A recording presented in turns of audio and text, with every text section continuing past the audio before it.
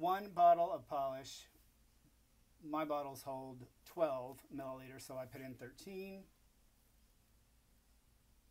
This is a suspension base because there's glitters in this polish. Oop, went a little bit over.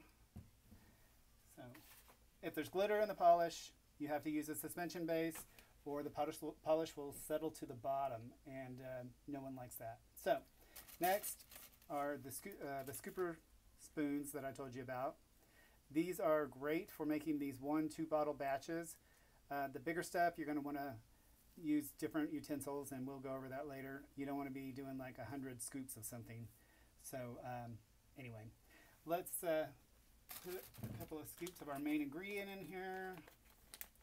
I'm not going to tell you what the ingredients are. Sorry, I would love to, but that's kind of giving away my trade secrets, you know.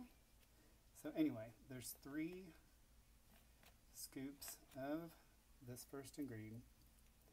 Now, like I said, this is how you develop your colors. You don't want to start big, making a giant batch of something that is really ugly.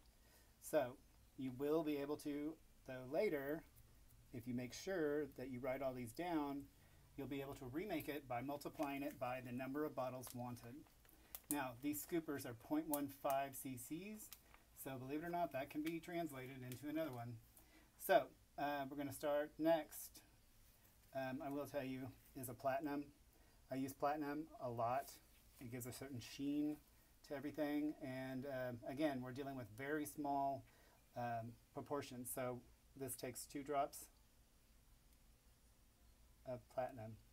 Honestly, I don't know what this polish is because I'm trying to recreate one that I made and made the biggest mistake. I did not write it down. You have to write down everything you do in your journal. Otherwise, there's nothing worse than trying to figure out how to make a polish that's so beautiful and you didn't write it down. So I got to keep going here. Next is one of my favorites. I'm going to use another spoon. You can get a metal spoon to use, but then you got to clean it off, and it's hard to go fast on that. So this is going to take 2 scoops of this. Okay. Now, next is a little bit of liquid, and it's called Love. I'll give it to you. So this is going to take 2 drops of Love. There. Now a couple of drops of Love is in there. Everybody can use a little Love. Okay, next I like to put things in little containers, because when you open a plastic bag, the tiny stuff goes everywhere. So no matter what. So this takes 1 scoop of that one, and 1 more. Yes, 1 more. Okay, and this one still is in its bag, so whew, there it goes everywhere. Last ingredient. Ooh, I'm gonna breathe that in. I have a vent hood installed. I had to turn it off so you guys could hear me. So that takes 1 scoop of that. I don't know if you can see that stuff flying around, but it's everywhere. So we'll come back in a second and we'll mix it up. Okay, here we go. Remember I told you to get these wood sticks. You could actually use popsicle sticks, whatever you want. I like to use these smaller ones because sometimes you need to poke them in the bottle to get stuff done.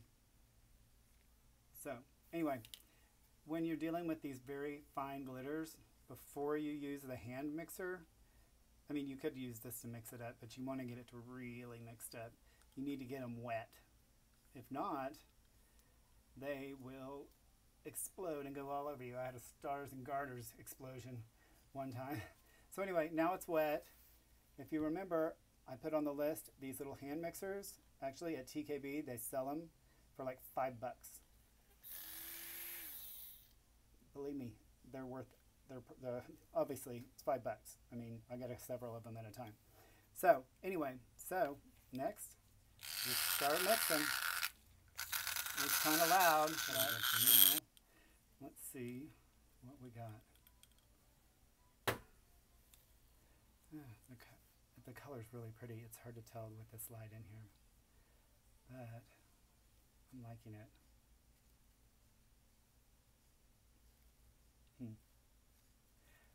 Okay, we'll be right back and we will try to swatch a little bit of it. Okay, here we are back, and we want to, before we swatch it, normally I would swatch it from here, but since we're limited on time, I thought I'd show you what you do to get the bottles together. And what I do is I put 2 balls in every bottle. Okay, then the next thing you want to do is do your pour. These are always fun to do, right? I like to do them and show them on Instagram and whatnot, but they're kind of hard to do because you got to not hit that side, otherwise it just ruins the whole thing. But sometimes I have to do it like 2 or 3 times. Anyway, this is really pretty. I think we're gonna like it. Whoops, see, not looking, and I lose it. Okay, get it all the way up there. I like to get it close enough to the top that the bottle's full, but you got to leave a little bit of room for the brush to go in because you don't want it to overflow. So, you gotta that is pretty. I really like it. I think it's a keeper. But anyway, the next thing you do is add your brush. I found some great brushes. They're nice, they're wide, and they're flat. Anyway, when you put the brush in and screw the cap on, doing that, screwing the cap on actually is what attaches it to the brush, actually to the cap. So now it's in there and it's one piece.